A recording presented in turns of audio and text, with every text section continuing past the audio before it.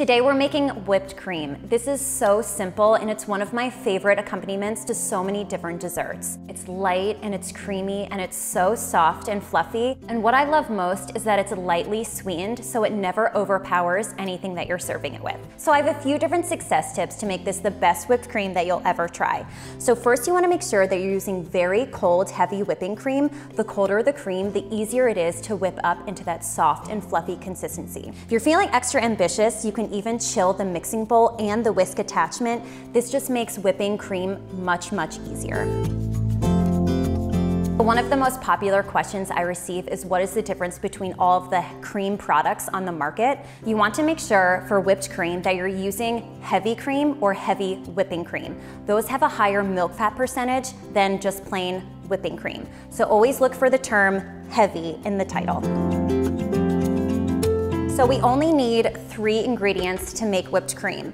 We need heavy cream or heavy whipping cream, we need sugar, and we need vanilla. You can flavor whipped cream many different ways, and I have a few options in my blog post, but today we're just making regular vanilla whipped cream. The great aspect about this recipe is that you can increase the volume however much you want. So I'm just going to use 1 cup of heavy cream, and that's going to whip into about 2 cups. So it's going to increase its volume by double because we're gonna whip so much air into it.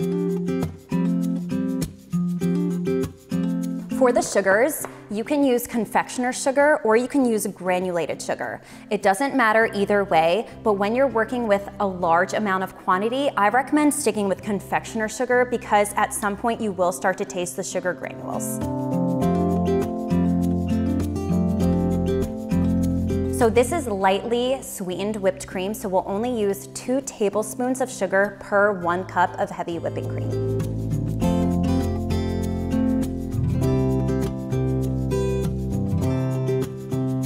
And then for a little flavor, we'll add some vanilla extract. Make sure you're using pure vanilla extract for the best flavor. We're only going to use ½ teaspoon of vanilla per 1 cup of heavy whipping cream.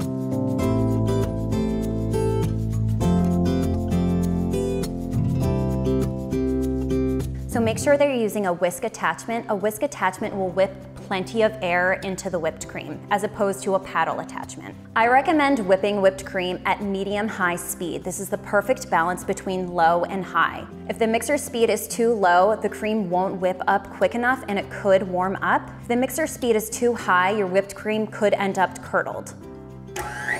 So this only takes a few minutes. One of my main tips is don't walk away from the mixer when you're making whipped cream. I've done that plenty of times and I always come back and it's over whipped. So we want to stop the mixer and check it every now and then to make sure we're not getting to that over whipped consistency. Look for soft, fluffy peaks. So this looks good. I'm going to check it first and see what we have. Those look a little too soft. Let's stop and check it again.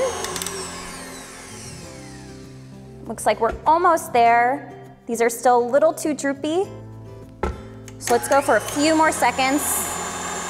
Looks like a puffy big cloud in our mixing bowl. Big puffy cloud. Perfect. Medium peaks will hold their peak, will droop down just slightly, but when you lift the whisk attachment off, you get that beautiful peak. Whipped cream has many different uses. It's very versatile. I love it with trifles and cheesecake, pumpkin pie, banana cream pie, pound cake, angel food cake, strawberry shortcake, ice cream, strawberries, and everything in between. And you can also use this homemade whipped cream in any recipes that call for frozen whipped topping, just a 1-to-1 exchange. So I like to use this homemade whipped cream as opposed to frozen whipped topping. It's fresher, it's so simple, you know exactly what's going in it, and it's lightly sweetened. So it's best if you use the whipped cream immediately, but you can cover it tightly and stick it in the refrigerator for up to 24 hours, so it's wonderful to make ahead if needed. This is the best, simplest whipped cream you'll ever make. I mean, you saw how easy it was to come together. You only need 3 ingredients, and it's so fresh, and it tastes wonderful with so many different foods.